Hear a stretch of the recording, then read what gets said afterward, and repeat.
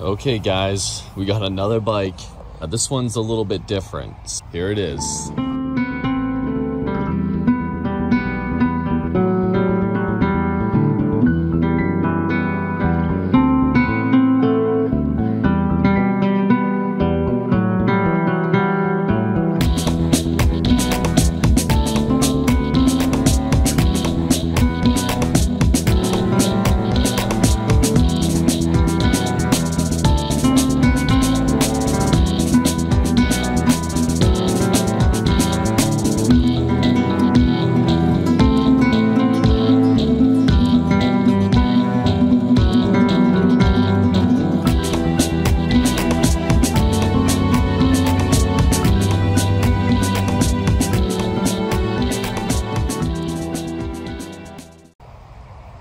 This is a 2014 Honda CBR600RR SP edition. Just do a quick walk around.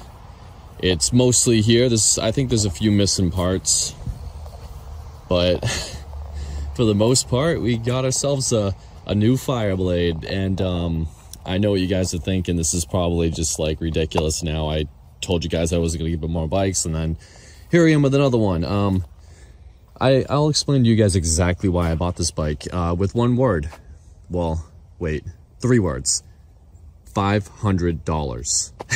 That's what I paid for this. Me and my friend went in on it together, and we got this bike, $250 each, and we're gonna fix this bike up together. And either he'll buy me out of it, or I'll buy him out of it, or we'll co-own it, or we'll turn it into a track bike, or we'll just, you know, turn it over, sell it, and get money.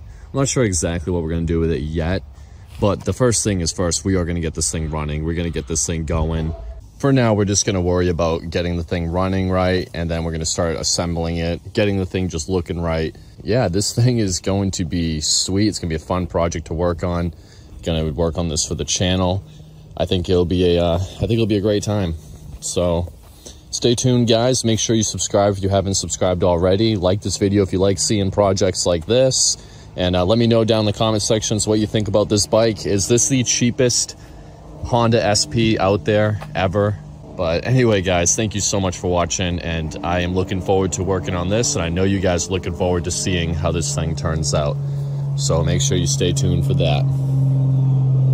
Thanks for watching. So I picked up this 2014 Honda CBR600RR SP for just $500. Now, I know most of you won't believe me, but I swear on everything it's true. How I got such an amazing deal was pure luck. I have a buddy that worked at a motorcycle shop, and his manager took this bike in as a trade-in, I believe. I think he said he paid $1,500 for it. Well, he was storing it in the shop for months before the owner told him to get that eyesore out of there that day. He had absolutely nowhere to store it, and that's where me and my friend Matt come in. We just offered $500, seeing what he would say, and to our surprise, he took it.